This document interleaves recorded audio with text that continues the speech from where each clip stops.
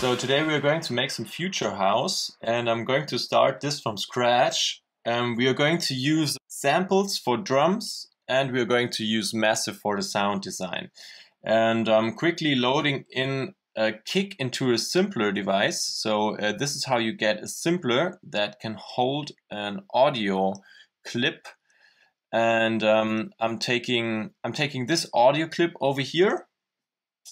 Kick 13, I'm dragging it into a simpler, and then I'm creating, like I'm selecting this area, and then you can, for example, right click and rename it to kick, and then you can create your kick information on node C3.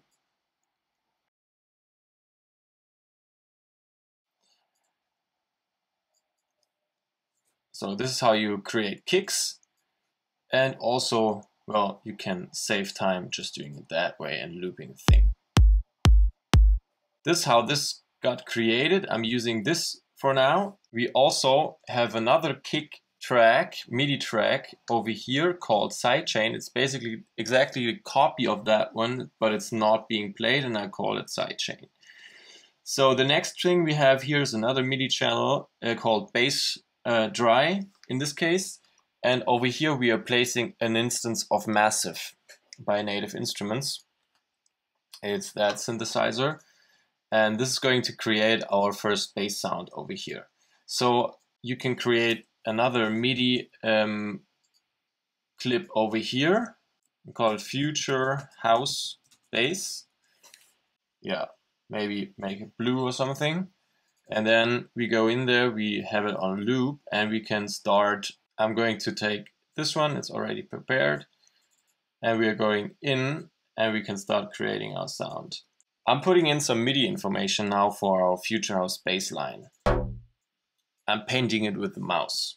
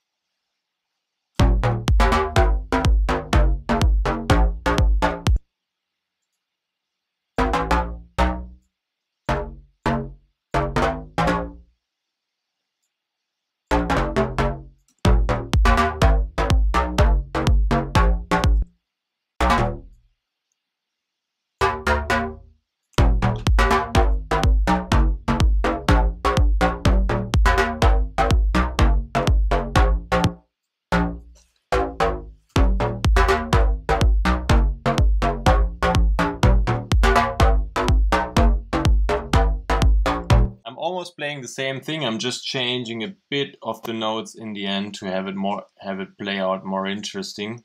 I think that's fine like this. So we can use this pattern, and you know how to create copies. You know, you can select an area and then just hold Alt key on Mac and the Control key, I think, on Windows, and then you can just simply like drag those copies here and then make your changes.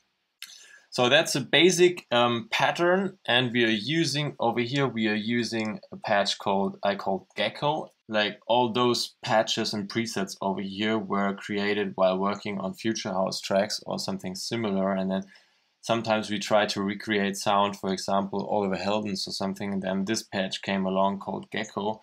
That one actually uses the Grown 3 wavetable, and we are taking that wavetable position over here with that intensity, with that amplifier, and we're taking it once more, but we are pitching that one down an octave and that one up 7, and this one is the color over here, colors, and that one is going to be pitched down 24 semitones or 2 octaves, and then we are using a little bit of modulation, of ring modulation on the second oscillator, and a little bit of phase modulation on the first one. We are not using any noises, we are not using feedback, we are just putting in the filter and it's on serial, but the second filter is not activated. So we are just using the low pass 4 filter. We are applying a lot of it. We are mixing only with the filter 1 over here, and then we are going to the amplifier, and then we are adding a little bit of dimension expander here, that one. A little bit of dry wet applied, a little bit of chorus effect over here as well.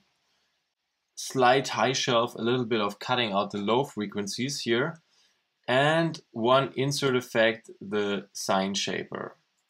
And that insert effect is being applied after the filter, just before the amplifier. And that's basically how you can make that sound and get this Gecko kind of thing going. Now you can also use sidechaining, and for that you can drag on a compressor onto this channel, activate it, tell it to sidechain from this track called sidechain. We talked about that already.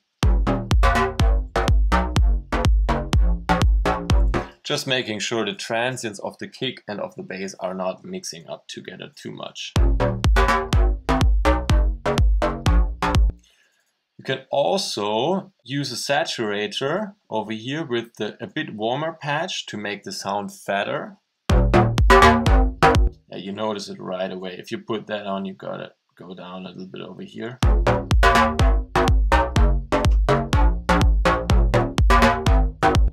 And filters are only applied if we go into song structure and arrangement later, and we want to have it fade in somehow, something like that.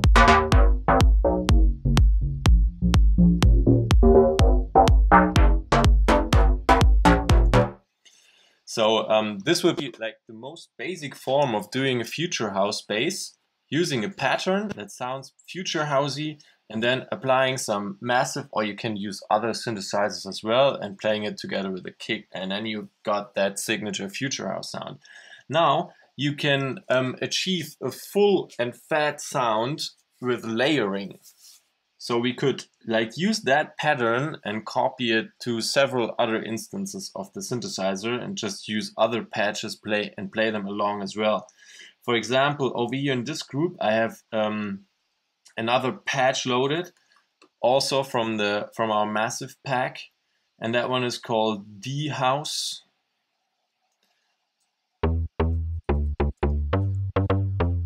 That's how it sounds, and I can simply drag this information here, but maybe we use it one octave higher.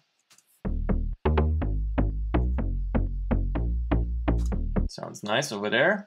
And then we can do the same thing again and go here and use another patch called Polysynth.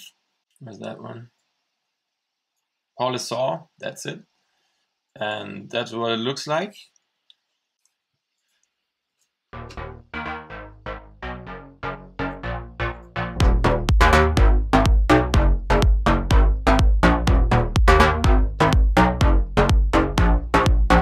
You can layer those and maybe play around a little bit with EQing. For example, you could like say we use the higher end of this poly thing over here, maybe like this. We use an equalizer and we like low cut everything out of there.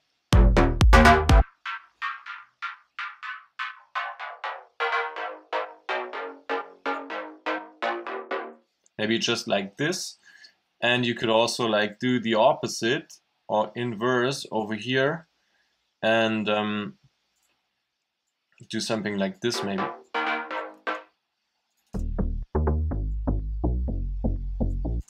Like to divide up the frequency information. Anyways, you would always, on such a channel, you would always apply some kind of low cut over here somewhere to not have that stuff mess up too much of your low end. And we can even take this a little further and do some melodic layering over here as well. Maybe drag it onto this channel. And over here I use the simple MIDI effect called pitch. and put it up 7 semitones to like get a top layer here.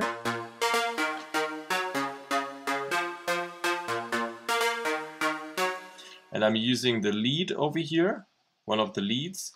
Which one is it? I think it's the simple top lead. Yeah, I forgot to show you how to make that one. Sometimes those are using pretty similar shapes. So what else do we have here? A little dirtier. What's that one? Well, if we can decide if we use that one or that one. I think we go with 35. And one more.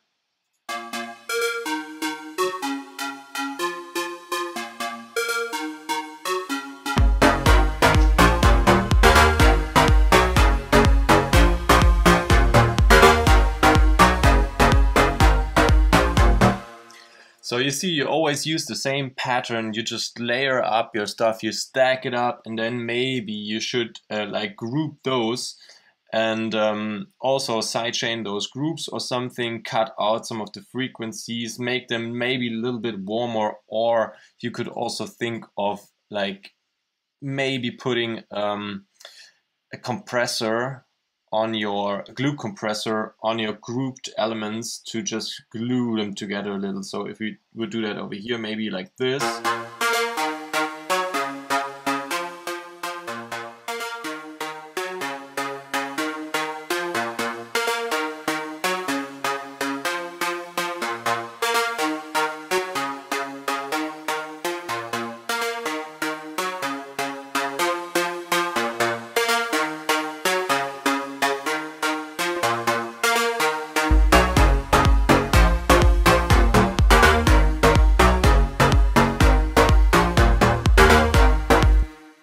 This is just the basics of sound design for future house bass kind of sounds. What you need to do, you take a pattern like that one and then you stack up some future house sounding synth sounds.